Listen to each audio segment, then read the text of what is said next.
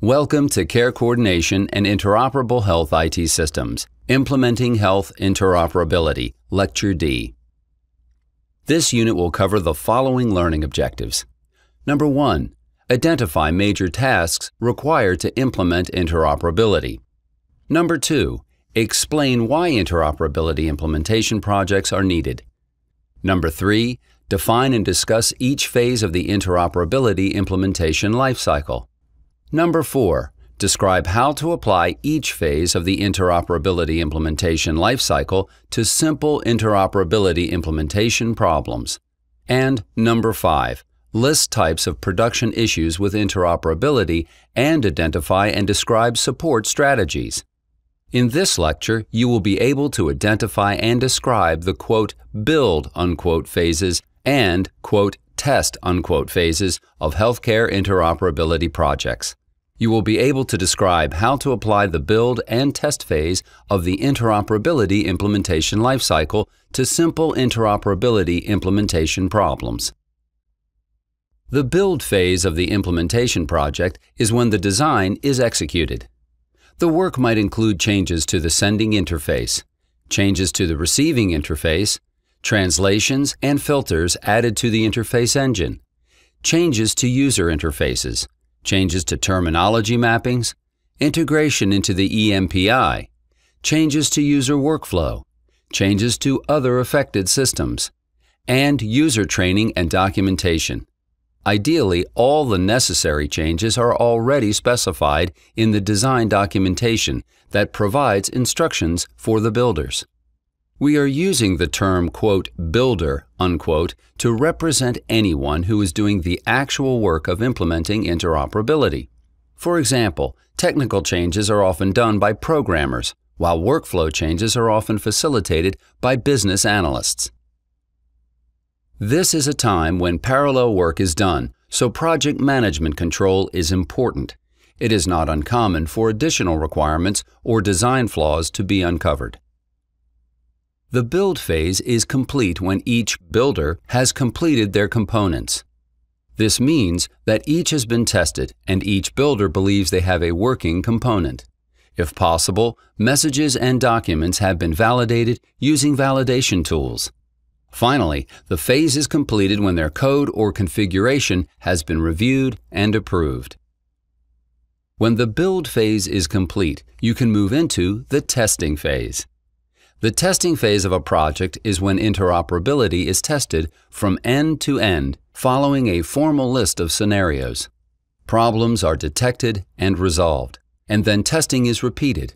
These steps repeat until testing is fully successful. It is important to prepare for the testing process.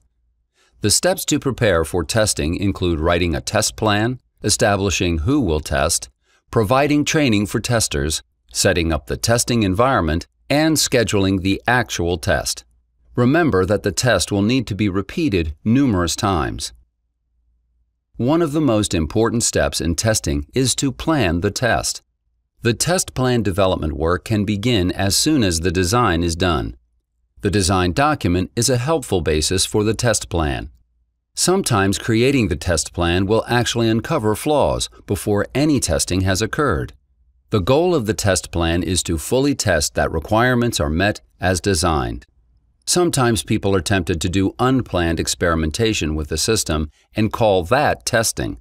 That technique is useful, but is not a replacement for a thorough planned test process. There are methods to writing good test plans. This slide shows many useful tips to create a good test plan. First, do not start from scratch. Find a prior test plan whenever possible. As noted before, use the design document to guide the test scenario development. Make sure to test all possibilities. Test a specific scenario. Variations should be new scenarios. Specify input or include place for tester to specify. Sometimes, testers like to reuse the same records used in prior tests and keep updating them. However, these records might be corrupted by failed tests. Ideally, you should start with new test patients and new test data. Design tests as pass or fail, so it is easy to determine if the test was successful. A good test plan is not just a list of tests. It is actually a template for the tester to record test results. Include a place to indicate pass or fail, and provide a place for the tester to document failure details.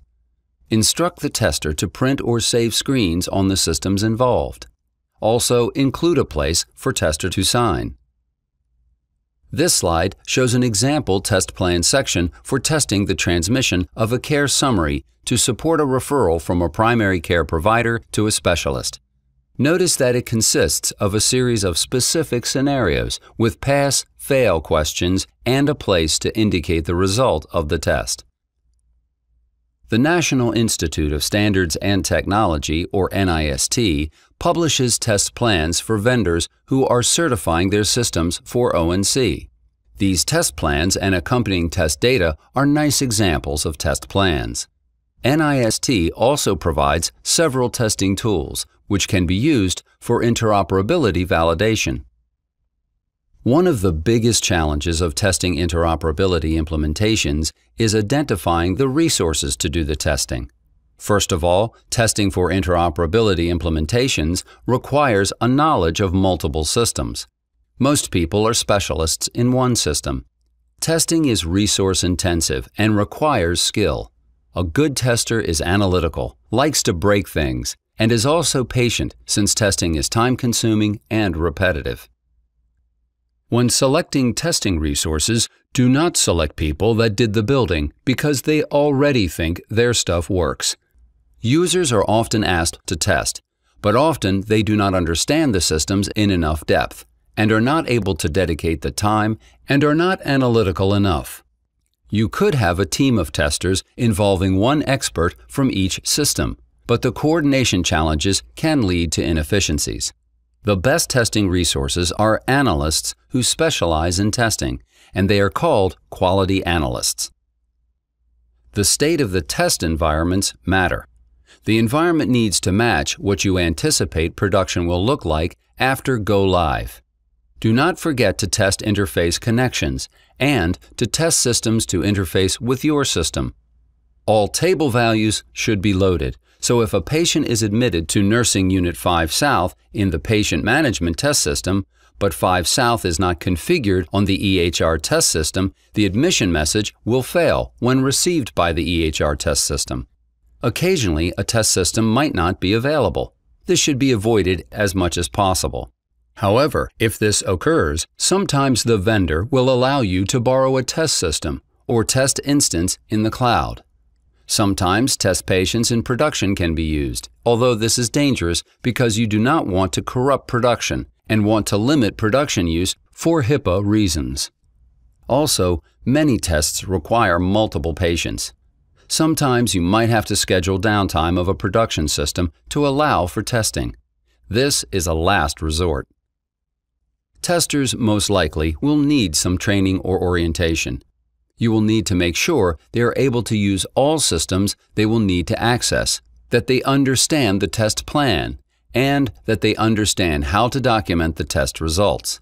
Also, they need to know who to contact if they have problems carrying out the test.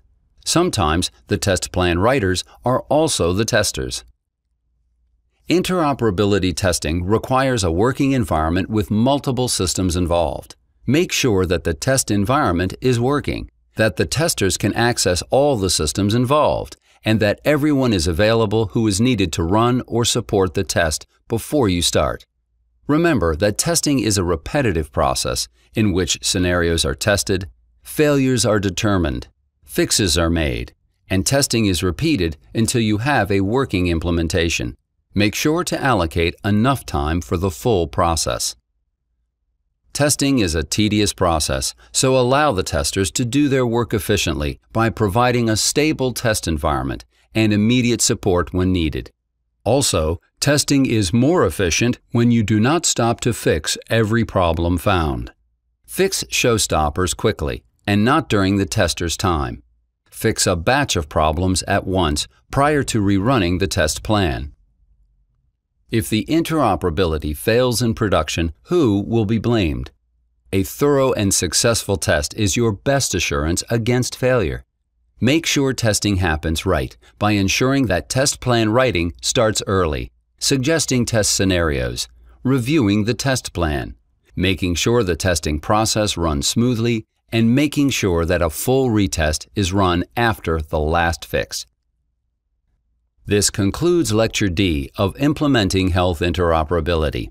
To summarize, the build phase is when the actual work is carried out, as identified during the design phase. Since many things are occurring at once, project management is important. When the code or configuration is reviewed and approved, the build phase moves into the test phase.